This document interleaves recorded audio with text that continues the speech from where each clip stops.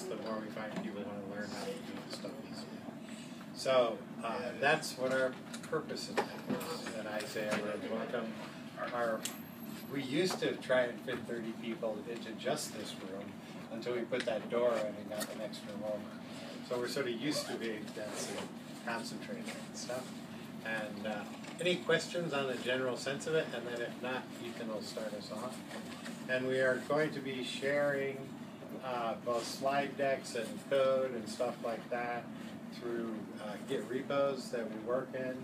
That's how we share everything as we're doing things. We basically do a lot of open source software development in our group. So we tend to want to write code which everyone can read and see and work on collaboratively. Make sense? Any questions? So then we'll see. Okay.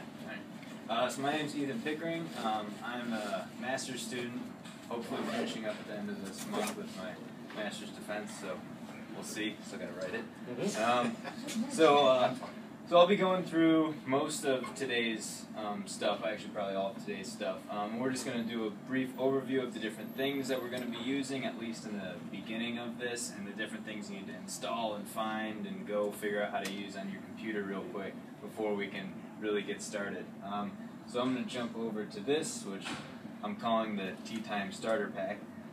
So the 4 things that we'll really need is R and Rstudio, which is the coding software we'll be looking at over the next 3 weeks. A bitbucket.org account, a git bash to talk to your Bitbucket and your R, and then a terminal. But I'll go through all these a little bit more.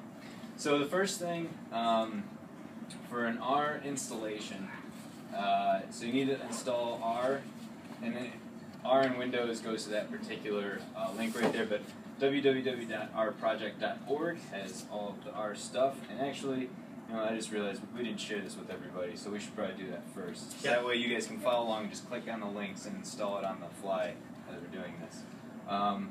So let's see. So sharing this with everybody, we're going to have to go one by anyone who's one. not directly in our research group, could you just Mark. give us Turner or MBT8 at case.edu. MBT8. Alright. There you go. Alright. Somebody Next. knows me. Well, maybe we'll start all the way there and just give me your case ID, which is the easiest one. SCS85. Alright. ZXL. ZXL. Yeah, 220. JXM63. GXM63. JXM. Oh, J- JXM. JXM63. 663. Oh, 66. Yeah. That's you? 663. Okay. DXO. GXO. T as in Tom. What? T as in Tom. D as in dog? T as in Tom. Oh, Tom. TXO 54. Okay. CBB48. CBB 48. SPV 12. V 12. B. P. SPB. V 12. I should. That's fine. LXK 219. Okay. Over there. Alright. RLC 131. RL. RL. This is how we can see everyone's name, too. Yeah. YXZ 772. YXC 772. CCB 55. AXM 285. JXH 546. 546. And also while we're doing this, if you want to go to rproject.org and start installing and downloading R, that'd be good to do. Let's see, who's next over? CXC 724. CXC Yeah. 724. JXC GXC182. GXC. Oh, Echo Charlie Mike 61. Echo Charlie Mike. Wait, what was the numbers? 61. EXK 287.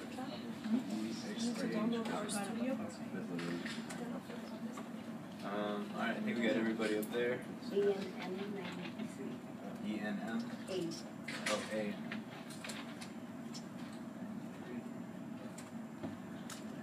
That's like Z 352. Z. 352.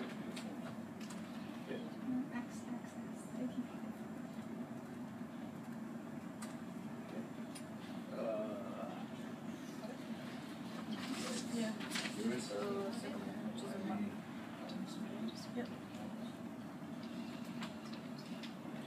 LXI. What's his name? Oh, okay.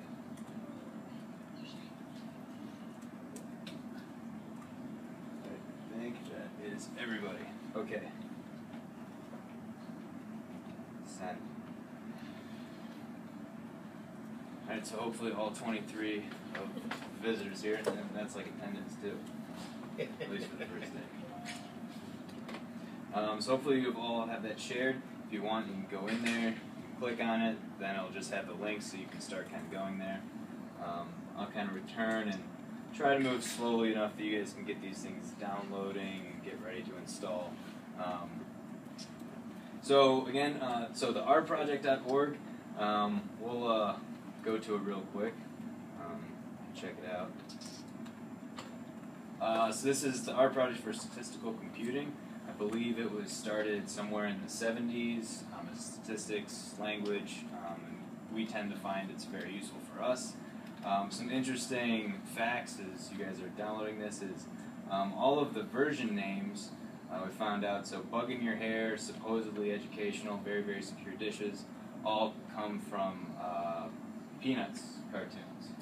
So all those comic strips, if you Google supposedly educational, you'll come up with or Charlie Brown or whatever it is. You'll find those things. So that's what they use as their naming scheme, which is kind of interesting. So this will take you to a CRAN download, and you would need to pick a mirror. So Case hosts Case has its own. Yeah. If we go down to the US down here, we should be in here somewhere. Cran.case.u somewhere. No, there it is. Case Western. Click on that one and download for whatever your operating system is. Download it, then open it, install it. And then, so moving from that, then the next thing that we also use is Rstudio. And Rstudio is the integrated development environment, which we can see nice things and it makes more sense to us. So you can install that for free, put it on your desktop, and it works really nicely. And for those of you that can actually install this and all that, we'll go through some code that you can write as we go along and save it for yourself, so you actually wrote out the commands and all that stuff. So that's all the R pieces. The next piece of what we're doing is we like to use bitbucket.org as a site for repositories. If you sign up with an @.edu email, you get unlimited storage, I believe. Yeah, unlimited private repositories. So this is like GitHub, right? It's a competitor to GitHub, but it gives academic users free, private, unlimited private repositories. So in our group, we most probably have more than 100 repos that we share things with. And so the purpose is to create those private repositories for you, and then version and control on all of your repositories and your projects. This is exceptionally great for code, so you can roll back to different versions you have. You can check out what's been happening over time, look at all those different things. Also great for manuscripts when you made certain edits. and really anything else that you could think of that you'd like to be versioned, and you don't want to sit there and put -D1, -D2, -D3. It will version things for you, which is great, and it will continue to save them. So we can actually go real quick to bitbucket.org. So this is the SDLE Bitbucket. Has a lot of different projects in here. Has different commits of what new things have been happening on here. The basic overview on it. You don't have to get it right now, but in the future version, we hope that as we do the TeaTimes, we can utilize Git Bash, Bitbucket, and R all at the same time throughout the class to kind of get everybody moving. So Git Bash is on it's particular to Windows, yeah. where it puts a little Linux environment and lets your Git server be there. On a Mac with Xports installed, you already have a Linux environment for using Git, and if you run Linux, then you don't have to worry about anything. I'm quite partial to Linux, but we do everything cross-platform that runs on all operating systems. So if you wanted, to download Git Bash, you can click on that link. And so yes, it just connects your Bitbucket to your own machine, your local machine, or other machines that you want to use. You can pull and push back and forth. It's really useful to have. You can use it for other things as well, but that's what we primarily use it for, our code and everything. So now I'm going to talk a little bit more just about R. R in general, the basic things that we use R for. So I have a quick little presentation here, but I also at the same time, for anyone who's able to have R open right now and are using it, if you want to download this file, TeaTime class 1, and then I put name, you can download it, put your own name in it, and we will run through all of the things in there.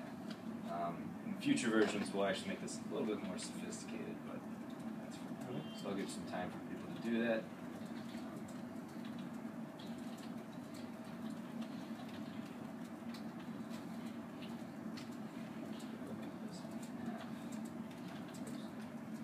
So how many people in here, most of all the new people, use R at all? Some. How many people use R with Git for code versioning? And how many people use Markdown and R Markdown? Good, because for us, that set of three things in Python could be also thrown into the mix, is basically the avenue towards reproducible data science research and working with collaborators and sharing things openly.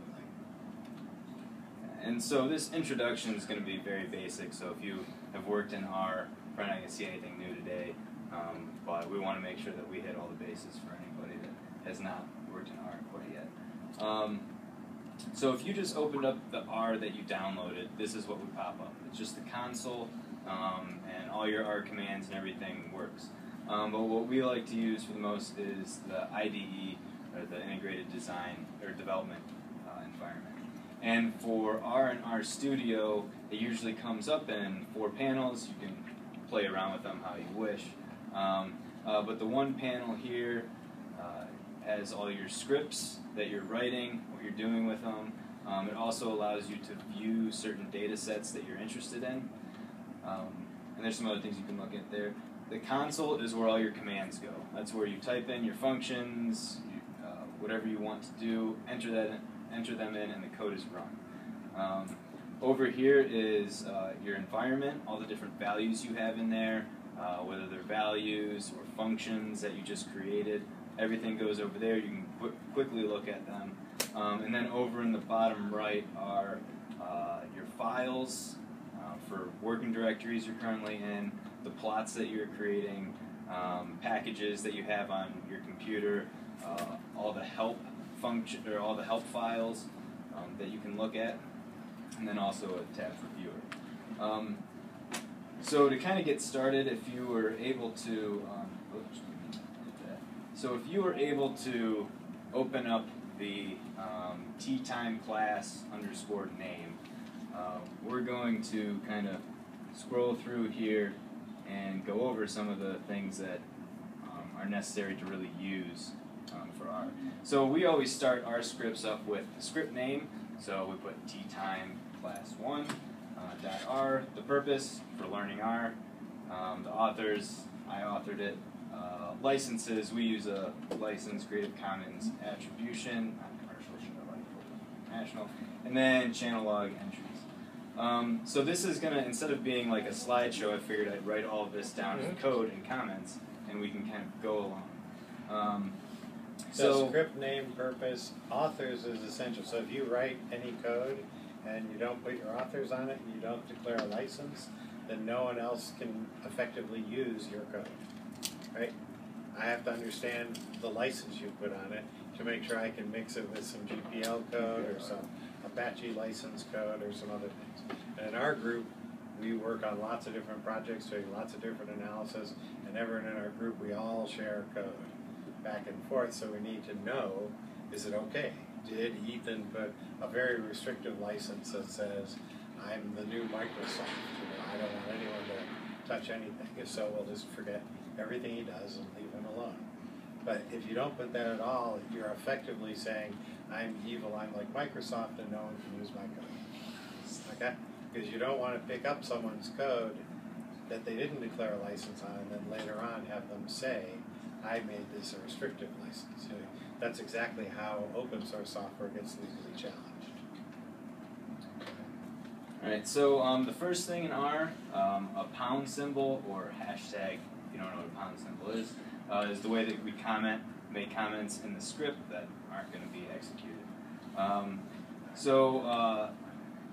I'm just going to go through very basically some of the different things. A quick thing with R, Control-Enter runs the line that you are currently on, at least in Windows it does. In going through these things, you can quickly do it. In the version that I put up on the Google Drive, not all of these things are filled out. So I deleted select lines and stuff so that you can type them in yourself and run them and make sure that you know that they actually work, and that they're working for you. So hopefully as we go, I hear a lot of keyboarding and putting in stuff and making sure that these things are actually happening for you. So the first thing is assigning numbers. The typical format and syntax is to put a less than sign, dash, and then whatever you want to assign. So we could assign x is equal to 5. And it'll pop up here in the values as x is 5. And then we can also view that up here with the function view. So the function view, capital V-I-E-W, parentheses x will let us view it, and it will pop up as something to be viewed in our top left window, right next to wherever our script is. Right? And what we can also do is we can look into what view is as a function. This is a nice piece of R, and that makes it very useful to use, is that it has a pretty nice ability to check what functions are doing. So if we look at question mark, view the function that we're interested in, over here in the bottom left, we will get a help file. So this help file will say, all right, this is a function that invokes a data viewer, and it does it in a spreadsheet style. This is the usage, the different things you need to pass into it. So I passed in a variable. You could also pass in a title that it would name this up here as something different if you wanted that. Some other details about it. And usually there's actually an example down here if it's a more intricate function that you're looking at. So question mark, any function that you have in R will work and show you all the different things and show you some examples as well. So coming back to here, we can also assign it, instead of just one number, we can assign an array of numbers. Doing x 1 to 5 will create a nice array for us from 1 to 5 with 5 different places in there. Now we can also use equal sign instead of the less than dash sign. I've been told that it's better to use the equal sign, or better to use the less than dash, but I kind of get into the habit of using the equal sign, unfortunately. So there might be a lot of equals from here on out as I'm writing some of this. And if I'm going too fast or anything, somebody let me know. So then also we can assign character strings, so we were just doing numeric values, and specific actually integers was the class. We can assign hello, so b equals quotations hello. And this will now make it as a character string. We can also use the print function to print to the console. So those two values that we already have in there, we can print b, which then pops up in the console here, as hello, or we can do print x, which prints that vector or array of values 1 through 5. What's the advantage of putting print on the variable if you can just put the variable and it's converted? Oh, this one? Like just by writing b Yeah. and it comes out? So yeah, you can do that as well. Now, if you call that variable and just put it in there, it'll print out. That's just the default for it. Yeah, I believe if you put it in a function, it will suppress the b, whereas the print will actually print it when it's inside a loop or inside a function. But in this case, you can just write in x and hit equal and enter it in, and it will pop right out. Also, we tend to use things like verbose variable names and other things like that, so that other people reading your code will be quicker and faster to understand it. Yeah, Right. printing. There are the shorthand of, so you can get away with doing this, but U was capitalized, print was not. Yeah. Our function. So that's just the syntax of whoever created the function first and then got it popular. But yeah, so for v, now if we wrote in the console, if we put view x with a lowercase, it'll say, oh, we couldn't find that function, view. But if then we know, okay, well, yeah, we got to do a capital to get that to pop up. Yeah, it's just the function name itself.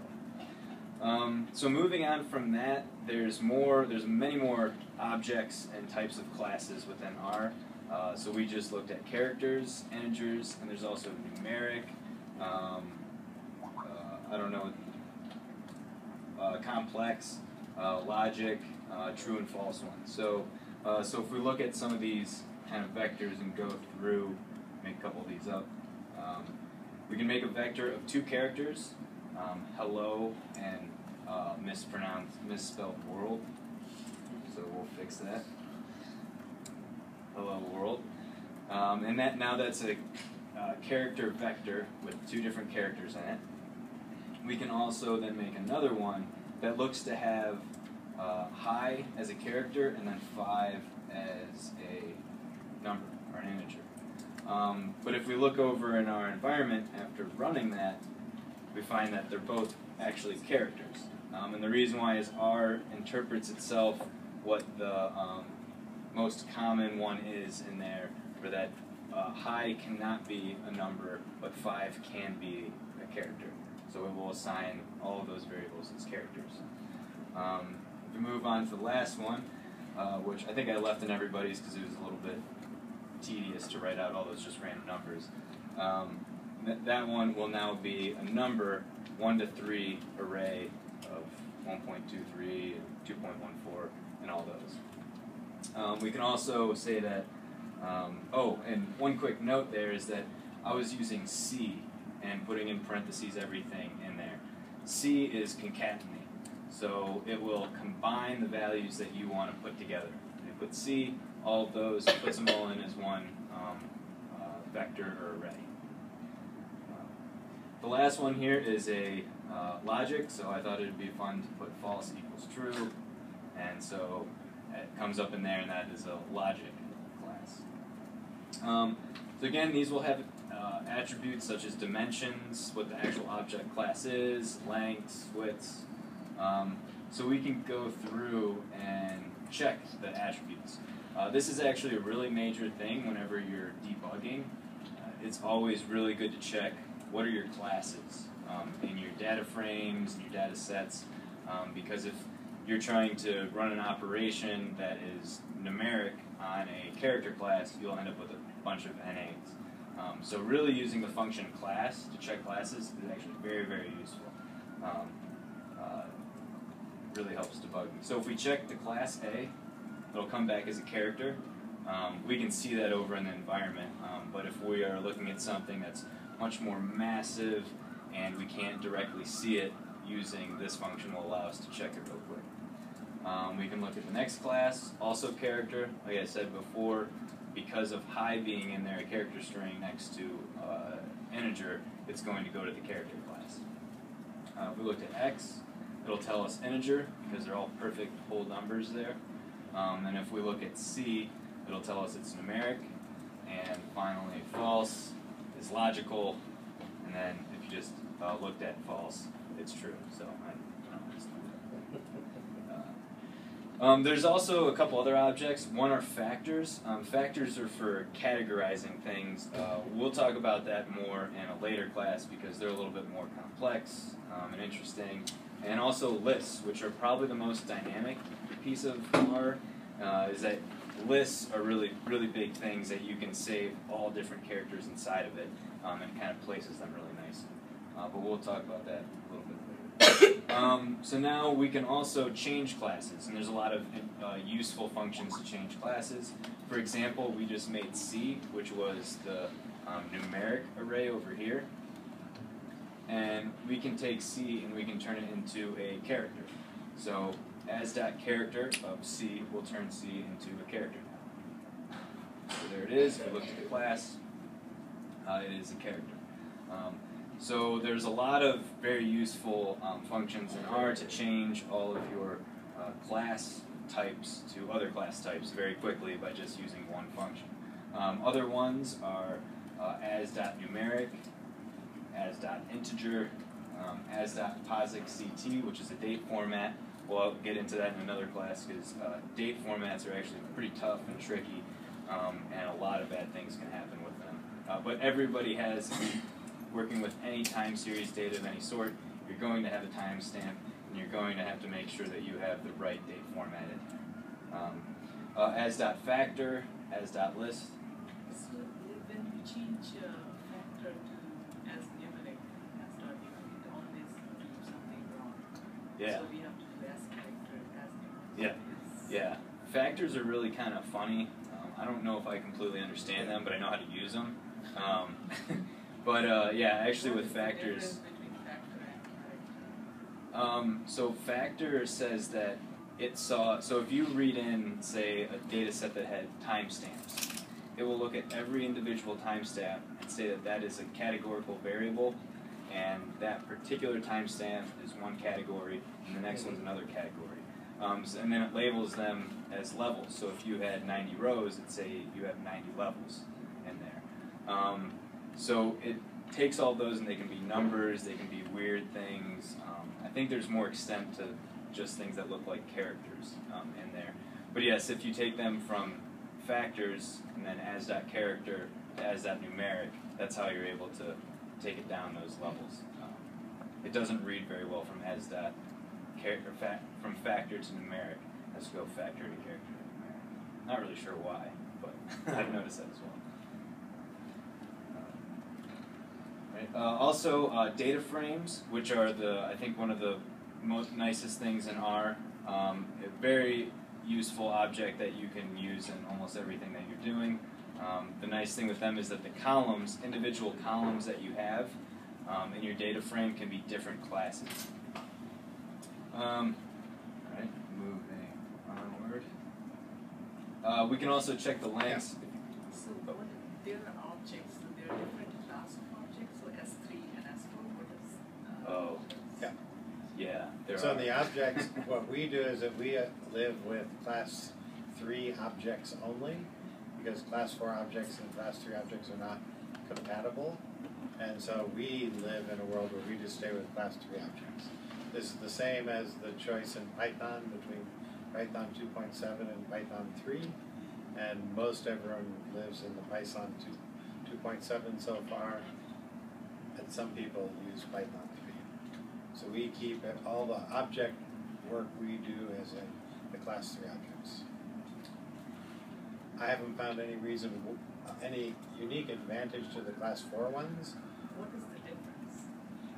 It's mostly just that they made a choice that's not backwards compatible. So therefore, we'll all stay where we have a lot of code that already works, and we haven't found a reason to go forward. Yeah, I used Fido-C package here, and sometimes some package they have give this is not compatible because it's S3 class, and sometimes give S4 class. Yeah. Yeah, and what we've been able to do so far in that problem is just stay with one version. It's like one of these hidden problems that we would have to choose to quite consciously migrate to the newer version. So moving on, this is kind of redundant to hit length over and over again, but we can check the length of the different variables that we have. There they all are, 2, 2, 5, 3, and 1. I'll just kind of skip over that. But length is a function that will return whatever the dimensions, the primary dimension of that array is or vector. When we look at data frames, it gets a little bit different. So there's some other nice functions to create objects. One of them being sequence, matrix, vector, array. One right here is sequence. So running through sequence, you can say that you want to sequence through 1 to 24 by equals 3. So it will make a, if I look at it, it will give us 1, 4, 7, 10, 13, and so on. Won't include 24 because it's not, it won't include that because it goes to 25. So sequence is nice to use for when you're just making some array that goes at a very select interval.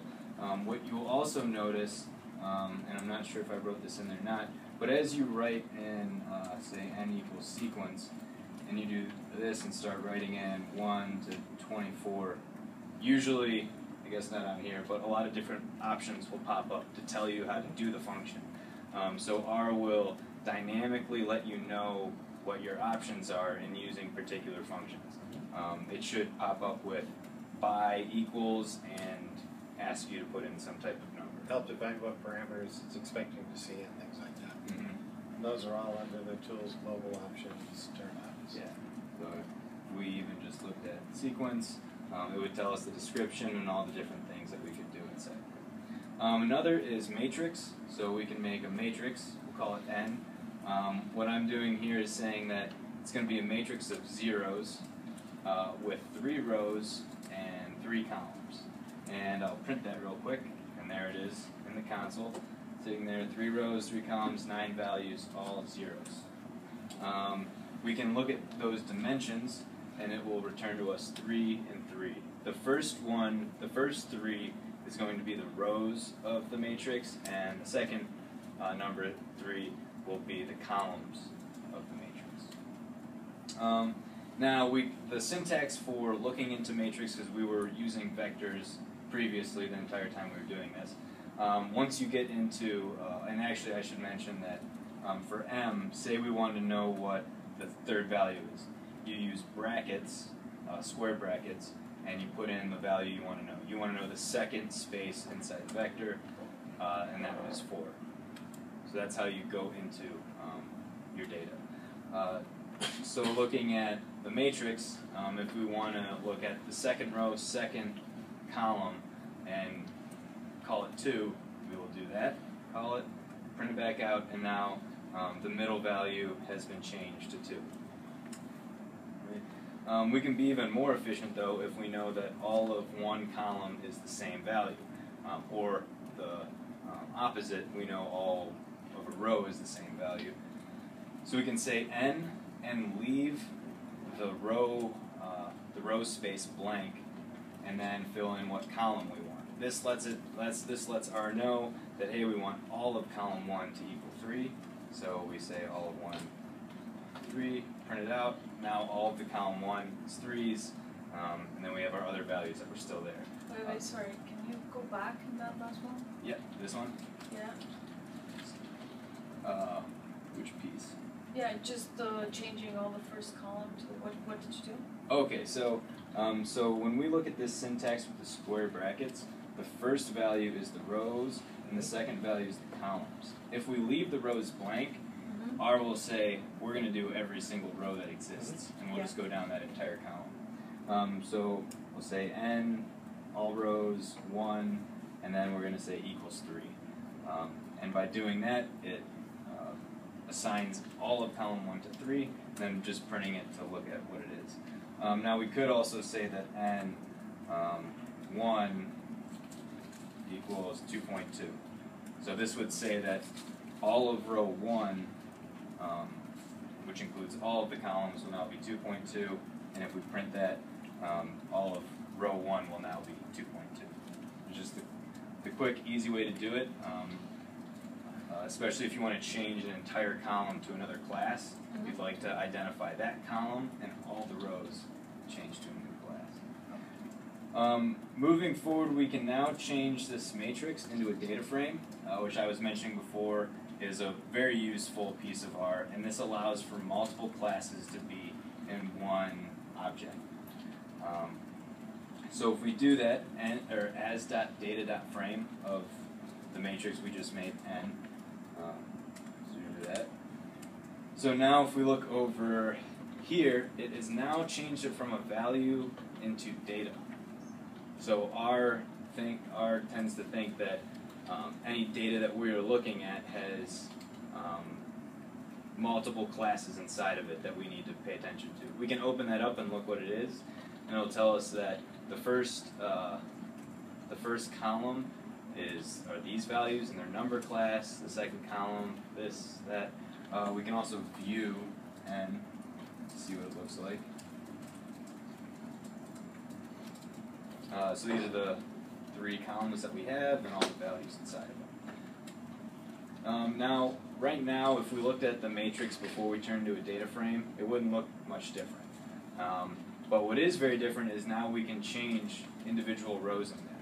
So if we say that the first row, second column, equals the string character, not the function character, but just throw that in there.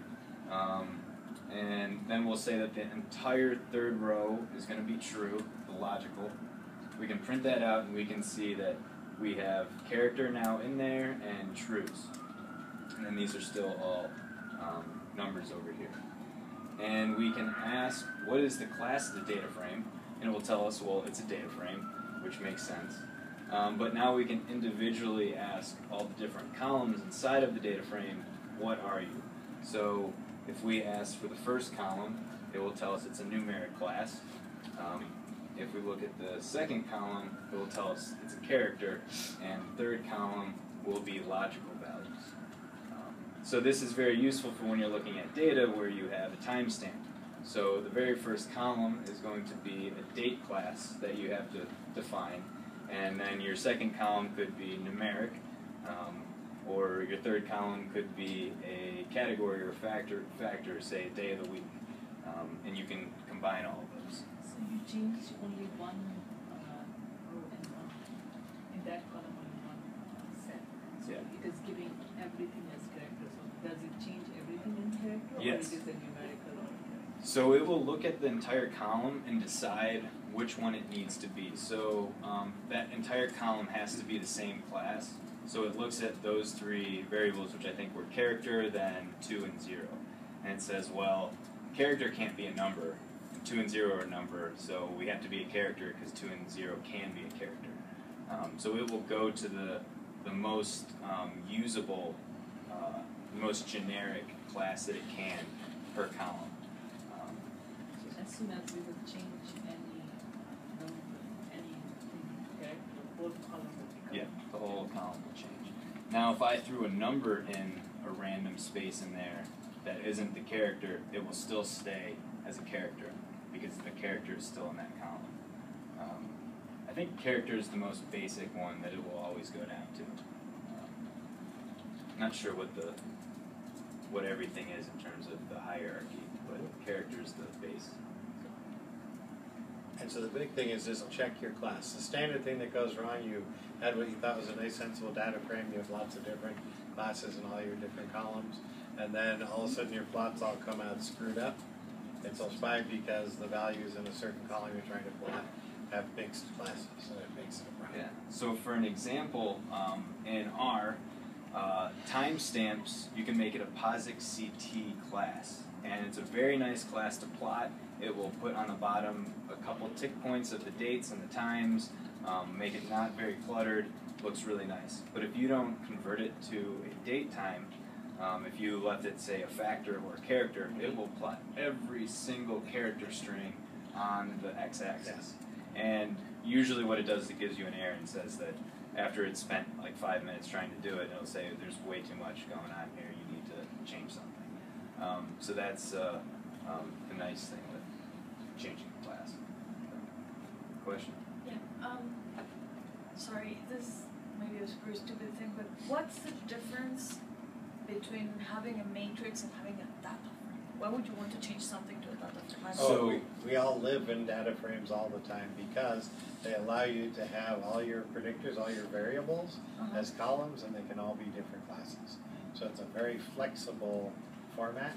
A matrix would be more something used for doing image processing. You just sort of have a whole bunch of pixel values, X and Y, and it's all the same structure. So let's say a matrix would be all numbers, or so if it's all words, or if whatever. you're doing a study of people living in a city, you can have their age and their driver's license and their gender and their So then that would be a data frame. That's a because you have data different frame. kinds. And then all the observations are rows. So all the variables in your multivariate analytics are columns, all the observations are rows, so P across and down. You can spend your whole life in data frames. It's very nice. So, Thanks. so I just made And a so new that's like in matrix. Python pandas is the data frame structure that Python uses. So I just made a new matrix, which is a character matrix. It has all these values I just randomly threw in things. But it can only be a character, and it can't change any of the columns or the rows to any other class. So a data frame is just much more malleable and nice to use. So let's see, I see that we're at about 4:15. I can continue with some of this, or we'll just... I think we just cut wait it for off. tomorrow. Yeah. I think the idea is let's just make this a little constricted thing. Yeah. So we will continue with the next space tomorrow. I think that it really is the best way to get into R is if you can bring a laptop and just type these out, so you can see the errors as they pop up and ask the questions. We'd rather everybody get a good understanding of, oh, I want to make an array of 5 numbers sequenced by a certain thing. I know how to do it, and it won't be a barrier to you going on. And it's always best to see someone else's console and see that no one can type well, and everyone makes mistakes. Yeah. Makes everyone much more comfortable, you know. I went to write the first one right there, matrix, left out the I. Sound good? Any questions or thoughts? Hopefully this is interesting to people. Yeah.